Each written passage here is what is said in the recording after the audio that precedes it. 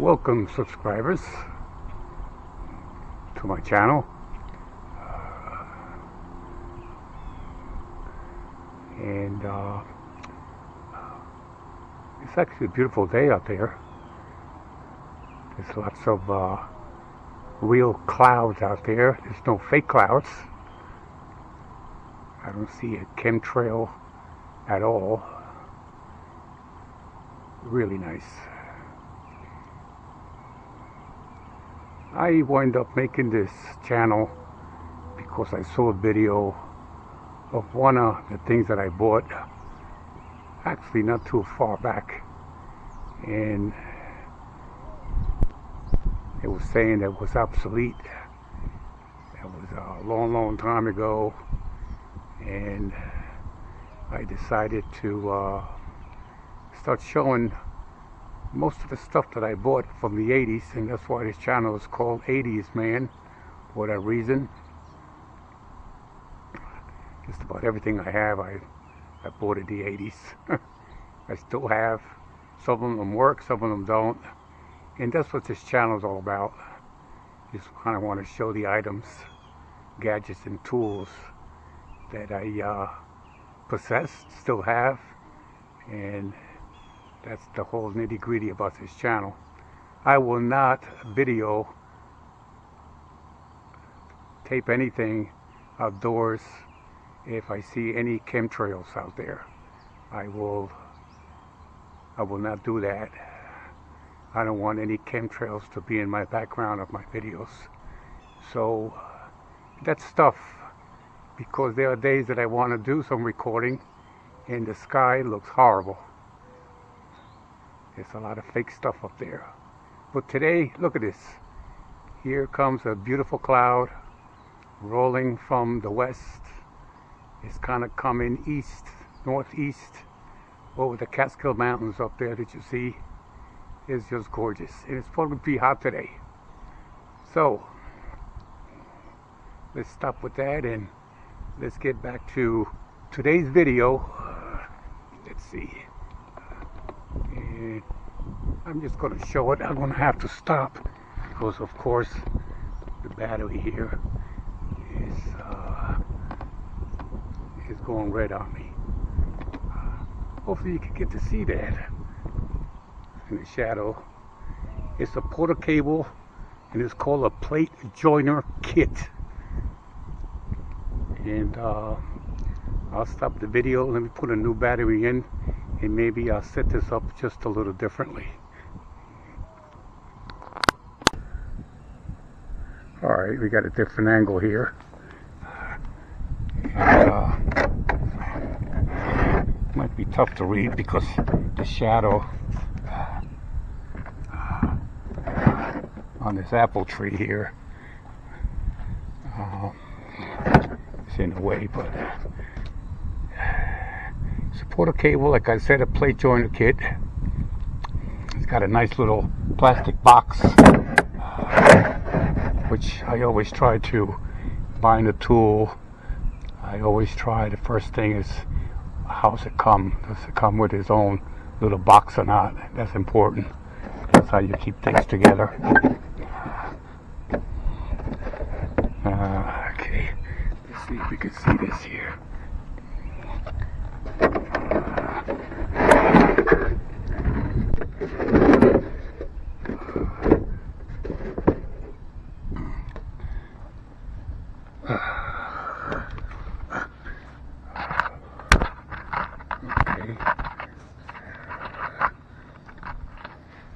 Comes with the booklet, and this is a model 557.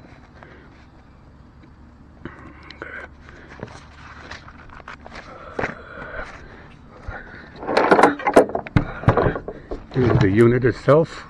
We'll go through that in a minute. It comes with the little bag, which I never used. It also comes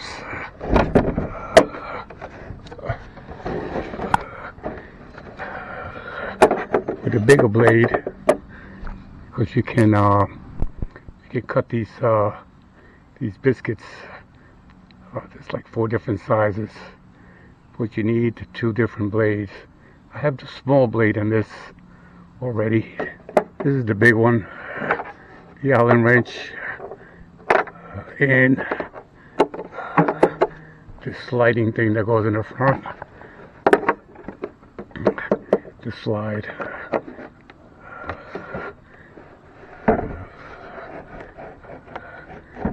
All I have is here.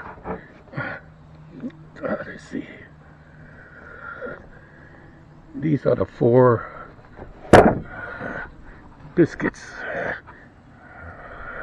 that will cut, and this blade here, this big one, will cut. If you notice the radius, will cut this big one, the biggest one. This is called a number 20. We'll do number 10, I believe. Yep, this is a 10. You see the radius. That one will cut that one, and it will also do this one. It's called a 0, and that radius. You see that blade will cut this one too. And it depends how deep in you go. You go a little deep, halfway like this. We'll do this one. You go in a little further. You can put this one in. And if you go even further than that, I'll show you the settings. And then the blade that I have in the machine right now, it's a smaller blade. You see, you notice how the radius is different. So it does these FF biscuits. These are really nice, the little ones. That's the reason why I got it. You put the little biscuits in there. Anyway, comes with a nice cord, nice and flexible.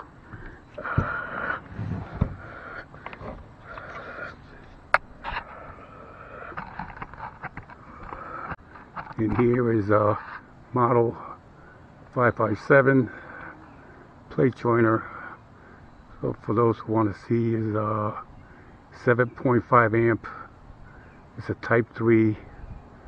It's got a serial number there. I might be reading that wrong. 999313. Okay. Sometimes when you move the camera, you get to see. I see 2008, I think.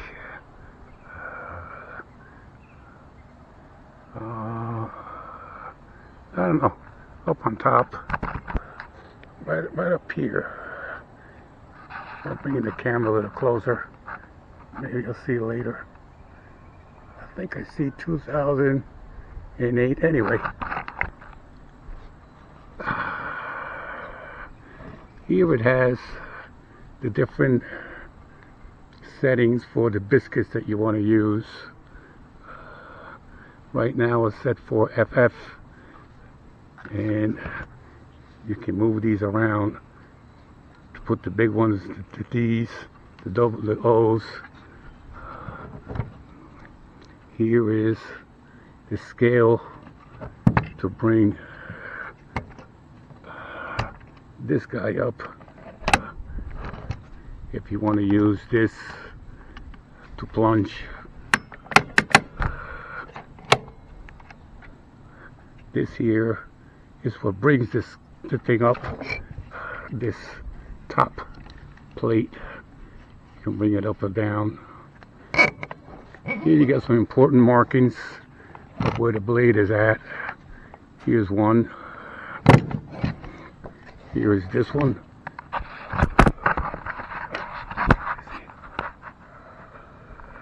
There we go. You got this one here. And of course, important one too, is the one at the bottom. Sometimes that guy comes in handy. We might use that later. Kind of go through this, don't forget. Here it has here's where you put the bag in. But this is so you can set this top plate at 90 degrees. You can set it at 45 degrees. You see it right there. Or any of these 10 up to 90. You can do the 90 here too if you want. Well, here you can jump.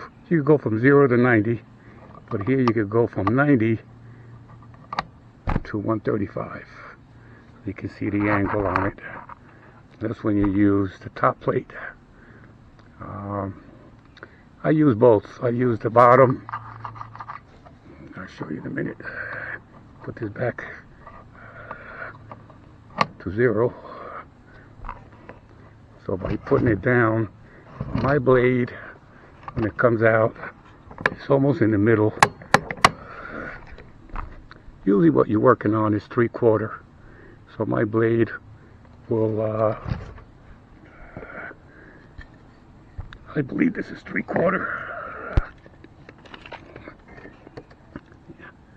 Yeah, it is. So my blade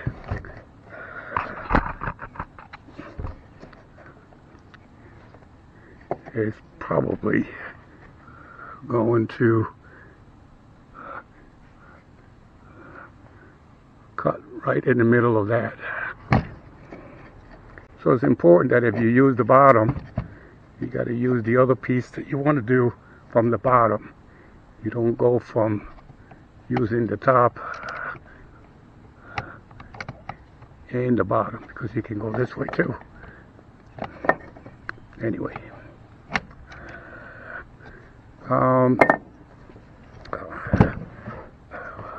we get that in operation.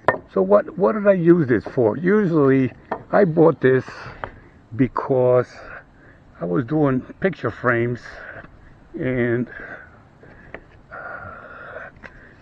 sometimes I cut this just to show you. Let me see.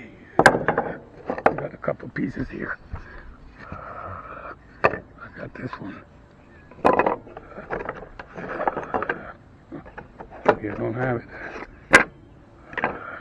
Uh-oh. I think I have.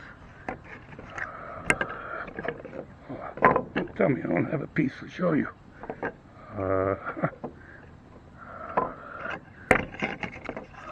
Oh, maybe I do. This is trim, actually. You know, you won't be using this for picture frames, but just tonight, to give you an idea, here I have a picture frame, and there's many ways of joining that. Of course, one is dowels. The other one, they have these metal things you put in the back. You can also put a spine or spleen, I should say, in here, which that shows. But with this guy, you can put a little biscuit in there, and depending on what you're using, you could. What do I do with these?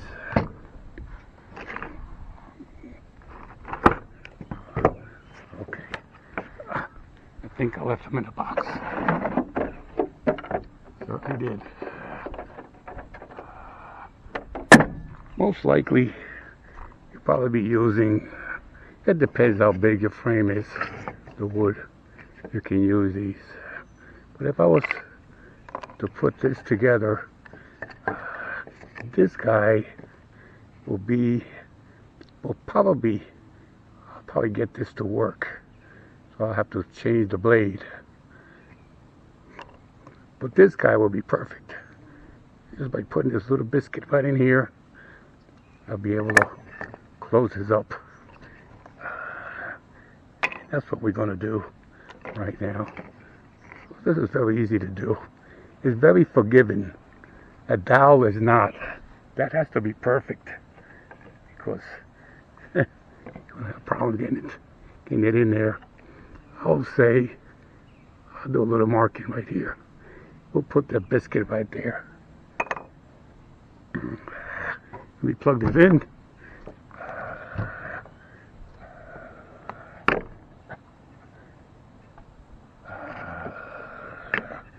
Alright. And we'll go right here so you can see, hopefully.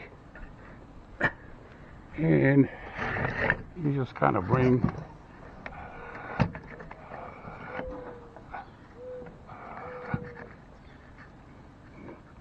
the marking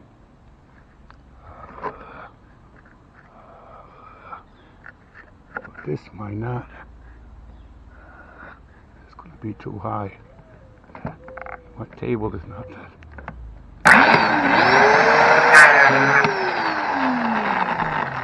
It's too high.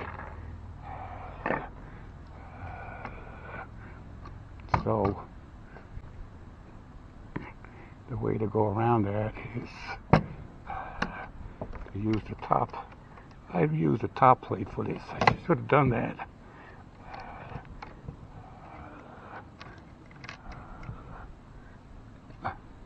Let's see. Now let's bring this guy down.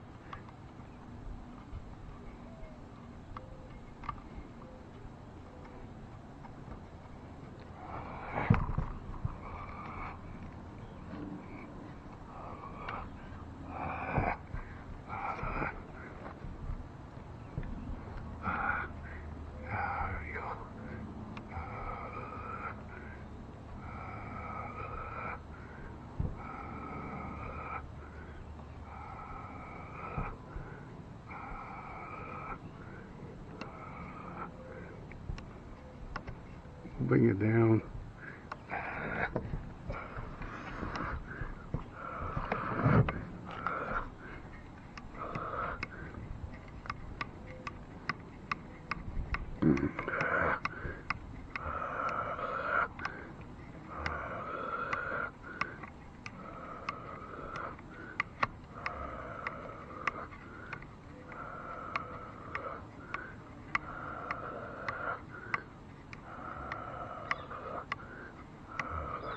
Okay, there, I will bring it down just a little bit more, like right there, let's say, then,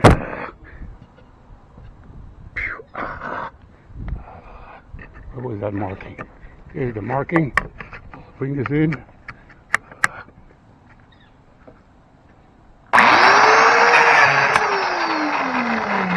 I'll do the other one.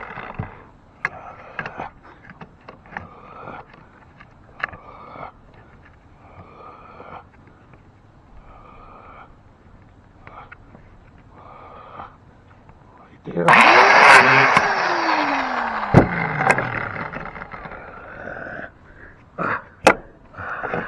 You can see the little marking right there. Put the little biscuit in. Here's the other one. That's the one. You go in here like this. And there you go. Put glue. And it's forgiving. You can move it a little bit. See, it's one nice thing about it. It doesn't have to be perfect, but it'll come out really nice. And there you go. That's what I use these for. That's one way of using this jointer. Let's see, another one that comes in handy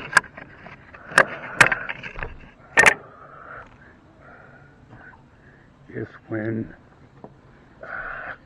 of course, I already showed that because you can put these two boards together like that.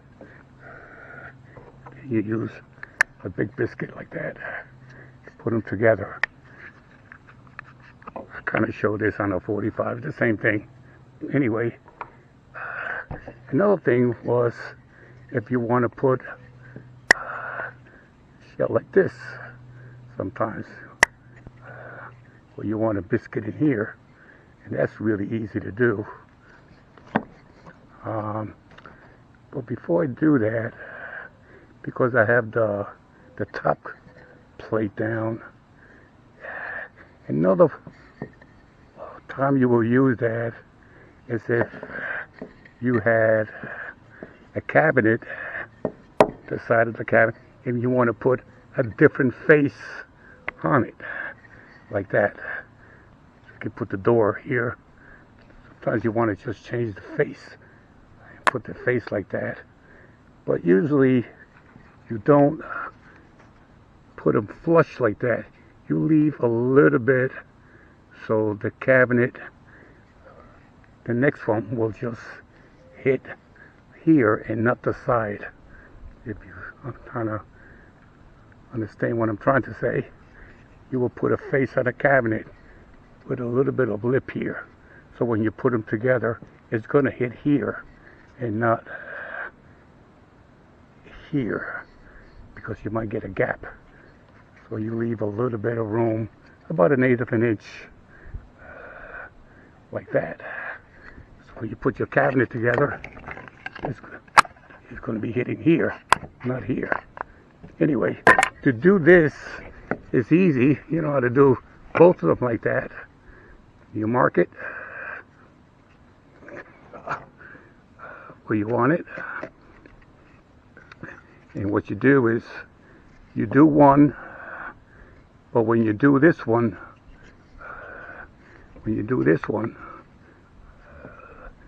you drop the top. That's when you use the top plate, and you drop it the 1/8 of an inch.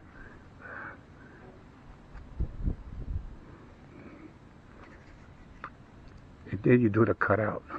So when you put it together, you wind up with the 1/8 of an inch sticking out. Maybe we should do that one. Let's see. Okay, so we'll bring this to here. Here we go. Let's see if we can do that. Let me think about it here a little bit. This is the cabinet. And we want to do is put this guy like that with an 1/8 of an inch. So let's mark this guy here. Let's do a little bit of marking here.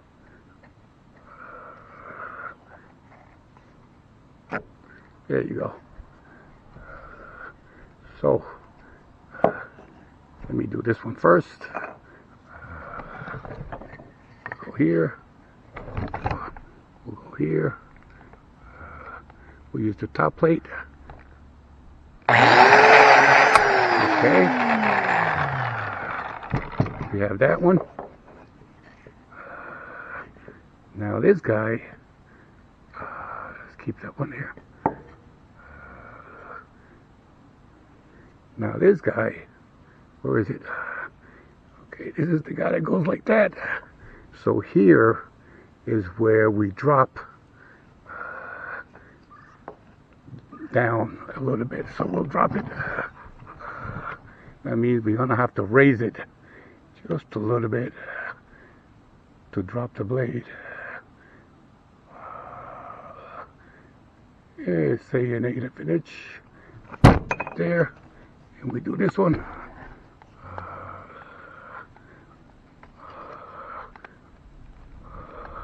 Let's see. Let's hold this. I don't know if you guys can see that here, I guess. Right there. Okay. Let's see if it's true. Let's put this little guy here. Let's put this little guy here. And there you go. You see? And there you have just a little like 1/8 of an inch that you really want when you do cabinets.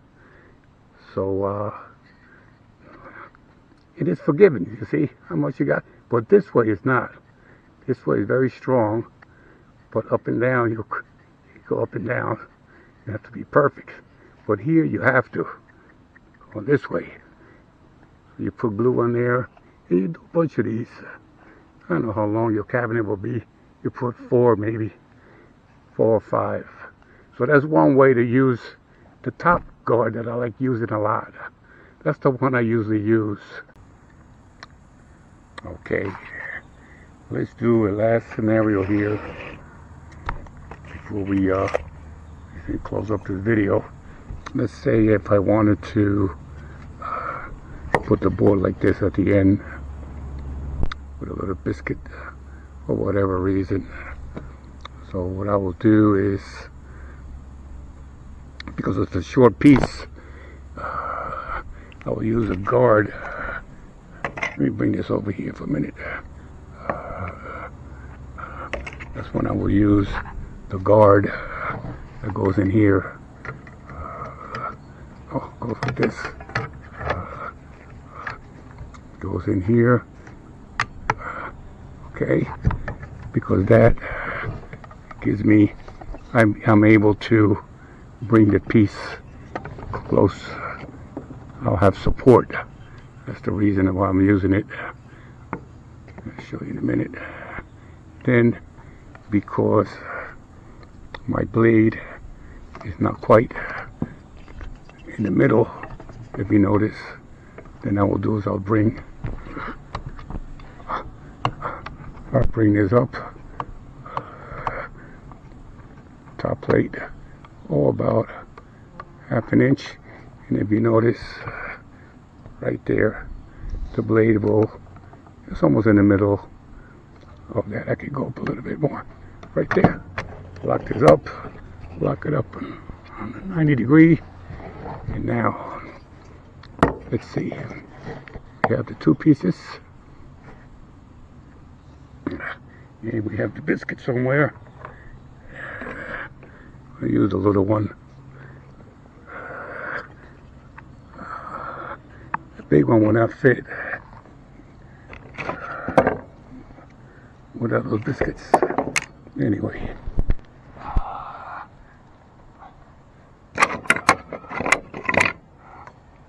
I think the next one is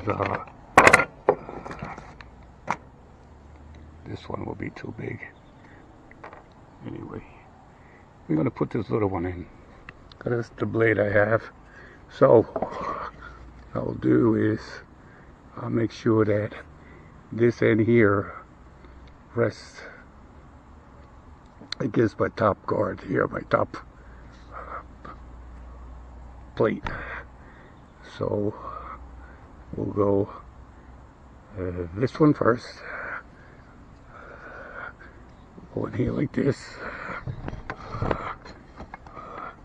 right down to 0, and we'll plunge it in.